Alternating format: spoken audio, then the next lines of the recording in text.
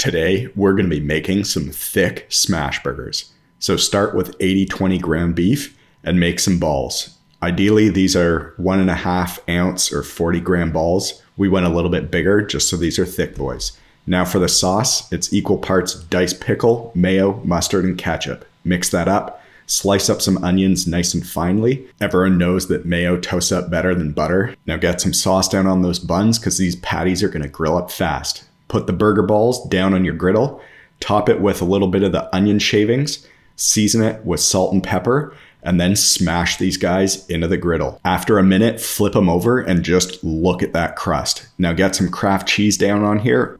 Kraft cheese is the perfect burger cheese because it melts so easily. With the lid down for 60 seconds, now we're ready to build. So just put your first patty down on a bun, go in with your second patty, and this was absolutely phenomenal.